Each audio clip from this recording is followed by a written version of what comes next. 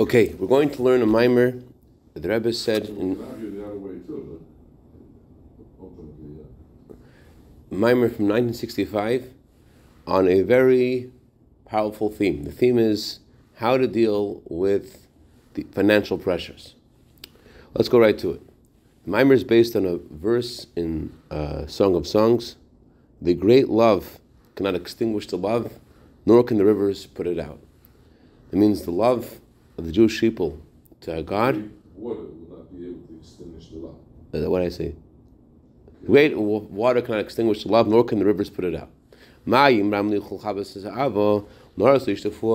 great waters cannot extinguish the love, nor can the rivers put it out. That means the love of the Jewish people to God is compared to a tremendous fire. And even if there's a lot of water in the rivers, You should put the night before out the word that this is what you're going to learn. Yeah. And the rivers can't put it out. Emes. Says the Alter Rebbe Torah or of this week's Torah portion, which is called the Chassidic Parsha. Besides the Torah portion of the week, there is the section of Torah or Kuta Torah that is connected to this week's Torah portion. It's called the Chassidic Parsha. And in this Torah portion, this week of Torah or, the Alter Rebbe explains, the great water refers to kol teres apnas machshavos mazachol. The great waters refer to all of the disturbances that we have because of trying to earn a livelihood and thoughts about this world. And these thoughts strain a person and cause him to have difficulty to be devoted to serving God. And despite all this, they're unable to extinguish the love, the hidden love that every single Jew has naturally to God. And just like this is true regarding our love to God, is also true regarding God's love to us. That His love to us remains perfect, and it's not blemished, despite the fact that these great waters make it difficult for us to serve God properly. And these great waters cannot extinguish this love. They can't stop this love which is hidden in our heart to be manifest and to be felt, that we should actually feel love to God. On the contrary, not only can these great waters not extinguish this love, but the opposite, they are able, these waters themselves, they actually strengthen the love and they cause love to be greater, because through these great waters, specifically because the love of we have to Hashem and the devotion we have to Hashem requires us to overcome these obstacles. Because of these obstacles themselves, this causes us to have a higher level of service of God, and that's why these great waters are called the waters of Noach. The word Noach is related to the word Nachas Ruach, which means tranquility, a tranquil spirit. And the reason why these great waters, which seemingly are the opposite, they're anything but tranquil. These things cause disturbance. They cause fragmentation. They cause all confusion. The reason why they're described with this positive word as waters of Noach, waters, thank you very much, of tranquil waters, because through these waters a person reaches a higher level. Because of these waters, he needs to overcome these obstacles and to reach a higher level of love of Hashem.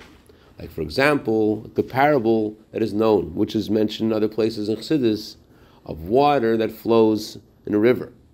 That when there is a blockage in the river that prevents the water from going further, so in the end, what happens as a result of this very blockage is that there is now an accumulation of a lot more water behind this dam or behind this blockade. So not only does the water break through the blockage, not break through the dam, but on the contrary, through the dam itself, which was holding back the water, now the water goes with a lot greater force than when the water was flowing before this dam was built. In not only that, but more, the dam itself, those stones, that earth that was preventing the stream of water, is now, that itself is now accompanying with the water too. And that's increasing the power of the force of the water. How did that guy say it? Mass times acceleration equals force.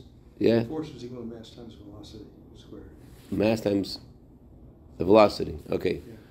Yeah. So on the contrary, not only is there a greater force because the water was blocked up before and now it's flowing. It broke through the dam. Now there's a lot more force. I don't think it's squared. I mean, it's just force mass times velocity. Go ahead. So you could say acceleration also if you want to be in Amor instead of saying velocity. Right. Yeah. So the dam itself. The dam itself is now contributing to the force of the water because the dam is going along with the water too. So now there's more force in the water. These things that were blocking the water are now flowing with the water. So it comes out, not only is the thing that was stopping the water not stopping it, on the contrary, it's increasing it. Yeah, the dam elevates the entire body of the water, which allows more force from the downhill flow when it's released. We're not talking about that. I used the wrong word. I said dam probably. I'm talking about something which is stopping the water from flowing forward. And so it's not like it's in a dam where it goes up and then goes down. It's stopping it, and the water is now accumulating until it knocks the dam down. Okay. What is that called? It's a dam for the purpose of holding the water back, period. Rather than the one that's holding it back so you can release it. It's not constructed on in the other side of the dam, we're looking at the... It's not constructed in a way to make the water flow in a normal way. Like usually, you're thinking about the parable of Tzimtzum, where there's a contraction, and now that's possible. And with more and more dams, we're talking about an unhealthy Yankel who went into the river. He says, "Let me stop the water somehow from flowing so quickly."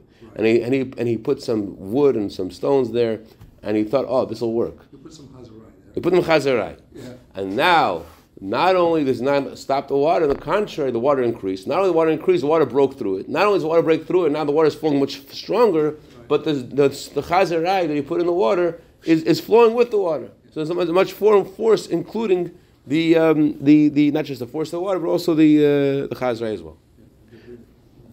Debris. Thank you. And so too is this true regarding the concealment and the blockade of the great water, of the hindrances, the obstacles, the concealment of godliness that we experience in our service of God. That these great waters referred to our animal soul in general. Just the fact you have an animal soul, that's already an obstacle in your service of Hashem. And especially when you have disturbances of earning a livelihood, which that's an even greater and more severe obstacle. So specifically through these obstacles themselves, the neshama reaches a higher level. What's the higher level called? It's called b'chol miyadecha.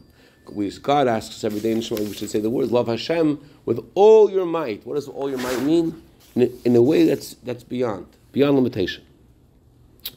So what is the path that not only should these great waters, these worries about earning a livelihood, what is the path that these great waters should not only not extinguish our love for God, but on the contrary, that they should arouse a deeper love. So the Torah says the advice for this is come into the ark. That means to enter, to come, to arrive, and to enter into the words of prayer. Because the word word and the word ark are the same. Teva means word and Teva means ark. So the advice that God gives a Jew who's experiencing all these worries of earning a livelihood, God's advice for him is go into the ark, go into the words of prayer. Why? Because prayer, the inner meaning of prayer, is about connecting yourself with God. So that activity, that creates love. As it says in Kunshas Aveda of the Rebbe Rashab, that the central service of God is love. Says the Zohar, there's no service like the service of love.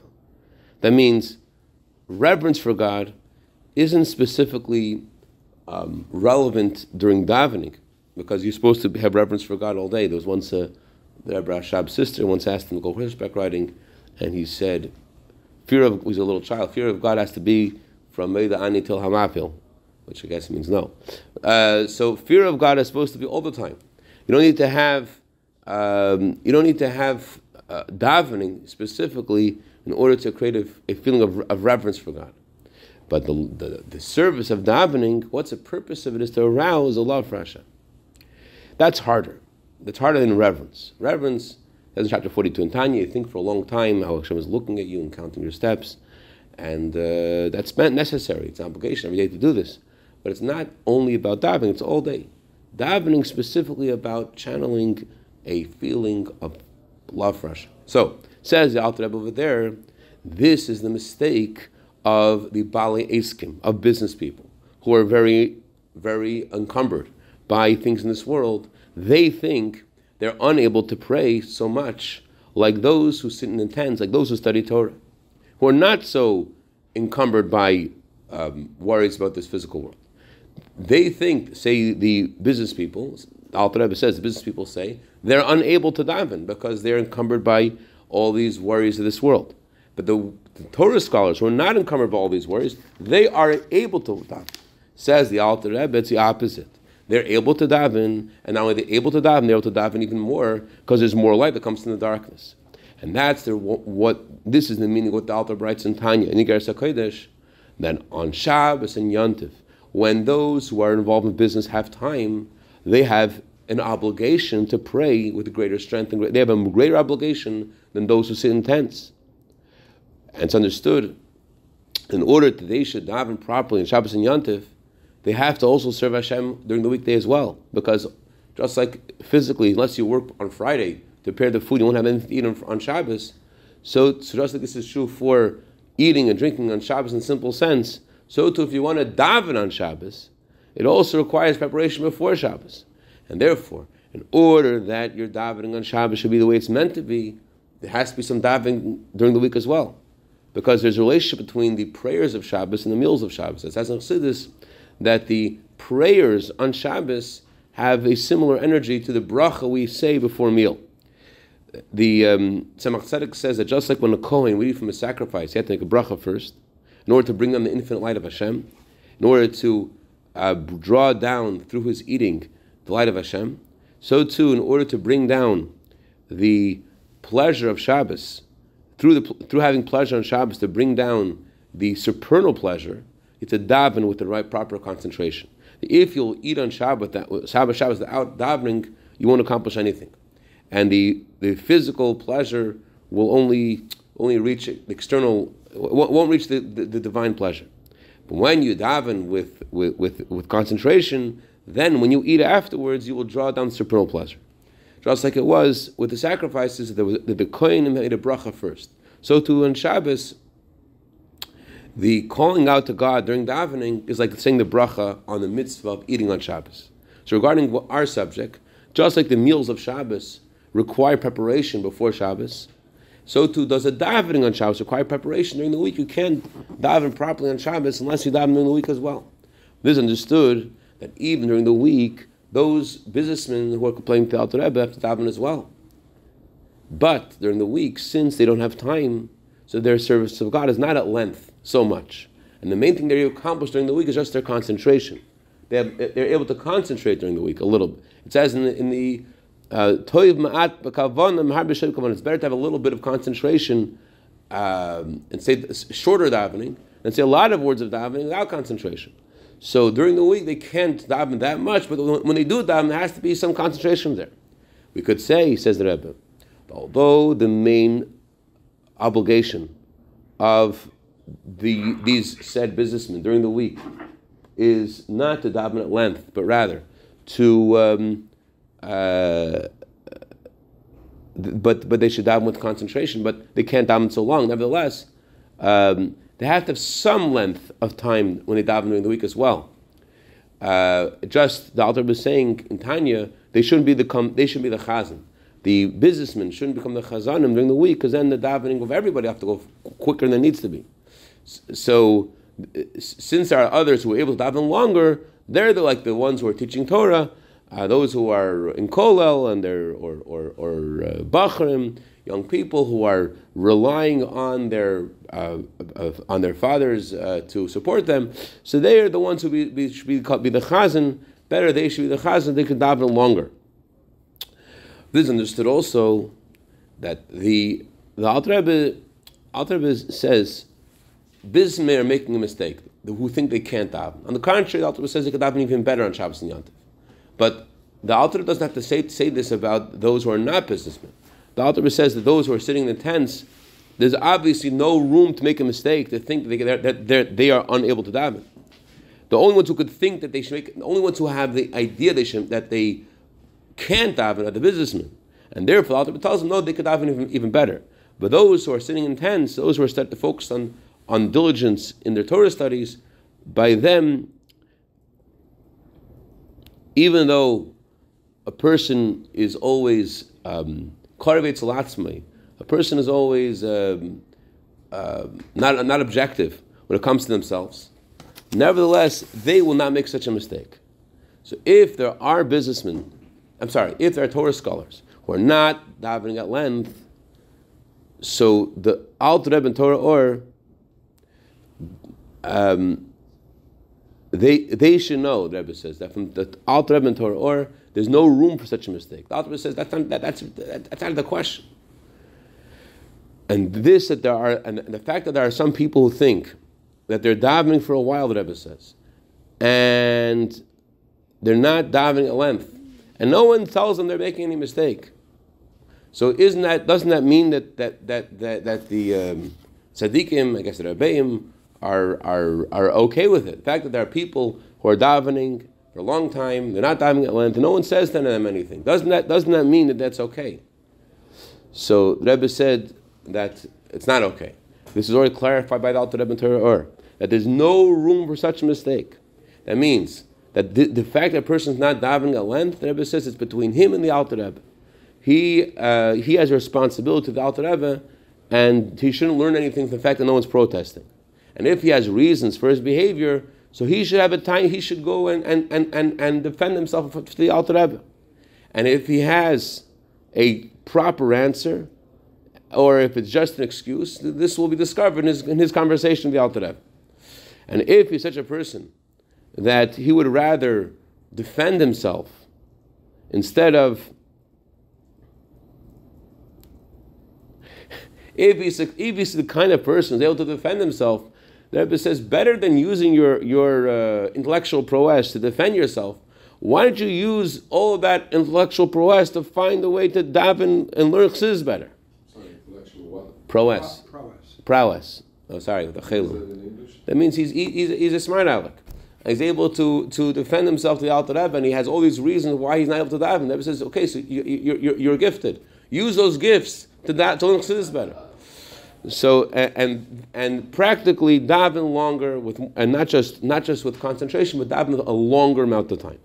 And those who think that they're able to accomplish this in a little bit of time, and they say that it's a good. Didn't I just quote before? The Rebbe quoted just before. It's better to daven less time with concentration than a long time without concentration. So the Rebbe says not true. Rather, when you daven with less time, you have less concentration. In order to properly reach the right level of concentration, it requires a meditation, it requires a long time. The proof from this is from the Alter Rebbe. That the Alter Rebbe says in Tanya that you should spend time davening during the week, an hour and a half at least. And if you're able to accomplish this with a little bit of time, the Alter Rebbe wouldn't say this. Especially with such a strength, such a force, specifically the length of time. If it was possible with less time, he wouldn't say this.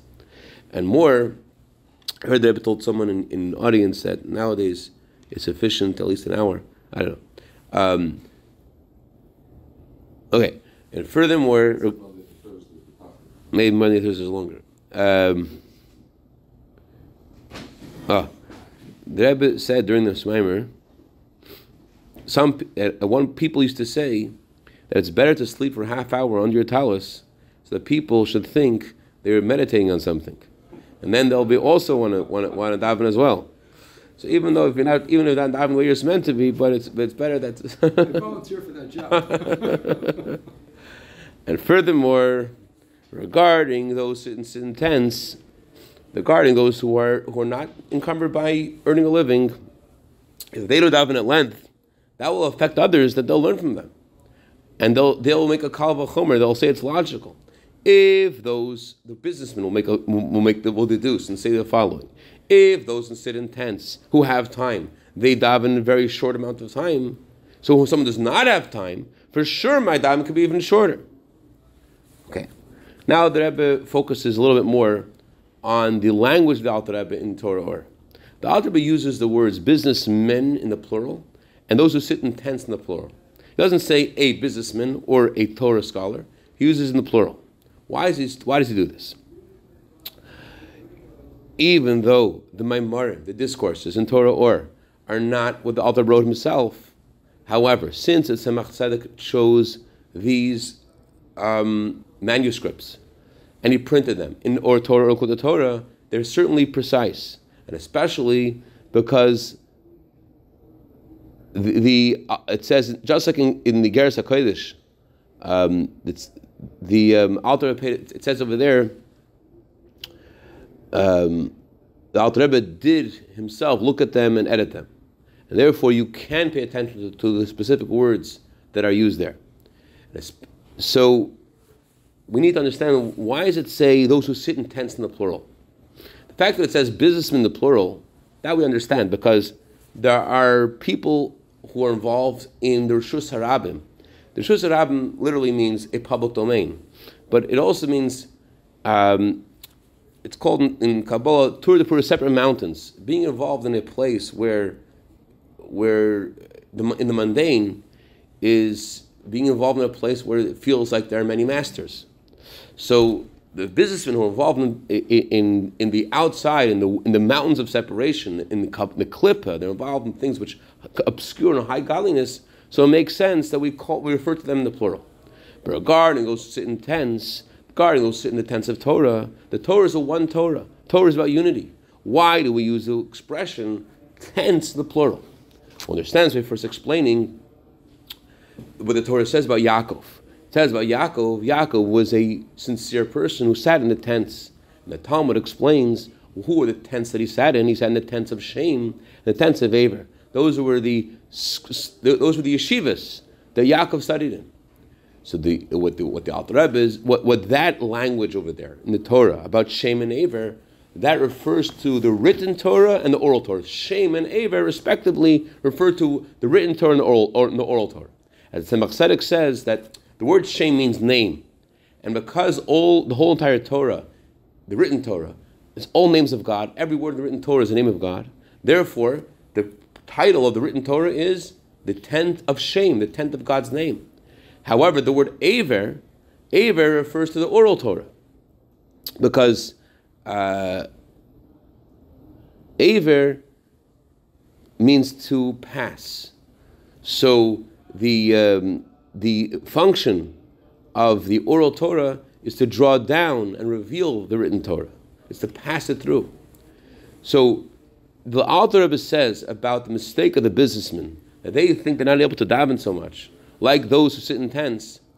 The Alter Rebbe is talking about those who sit in tents in the same language that he uses about the businessmen. Because in both of them, both scenarios, there is the same intent. Meaning, just like regarding the businessman, the intent is that we're not only referring to someone who has many businesses, but also someone who has one business. The Alter Rebbe encourages them to daven at length as well. So too regarding those who sit in tents, which we said before that there's no room for a mistake to think they cannot daven. The intent of the Alter Rebbe is to say that those who, not only those who sit in both tents, not only those who learn the written Torah and the oral Torah, but even someone who learns only one of those kinds of Torah, and that means his study of Torah is only in one way, he only learns the oral Torah, or he only learns the written Torah. Also for him, the Alter Rebbe is saying there's no room for such a mistake. What's the difference between the written Torah and the oral Torah? Regarding the written Torah, the focus is on the words. That's why even an ignoramus can say a blessing on the written Torah, because the focus not understanding, focus just saying the words. But the oral Torah, the main thing of the oral Torah is about understanding it. So only when you understand and use your own words to explain it, that means you got it. So that means in the written Torah, the focus is on the words. In the oral Torah, the focus is on your understanding.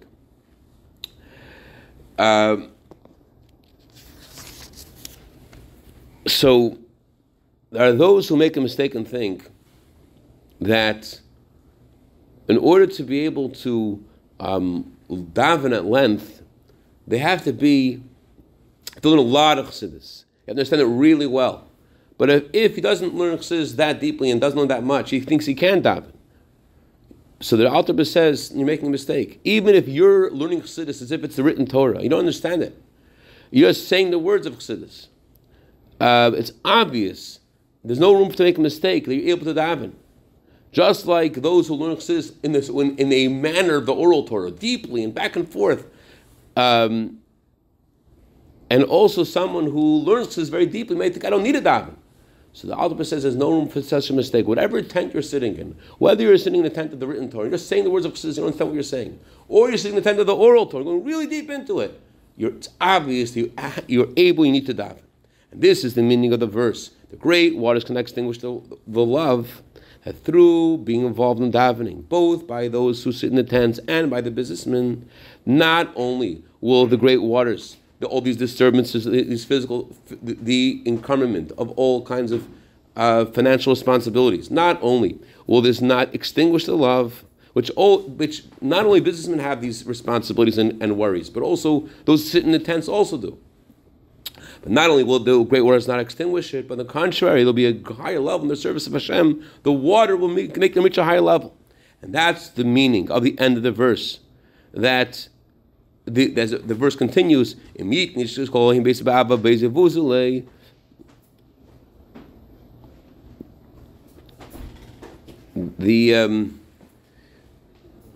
it's time ready to stop. Let's try to finish this quickly.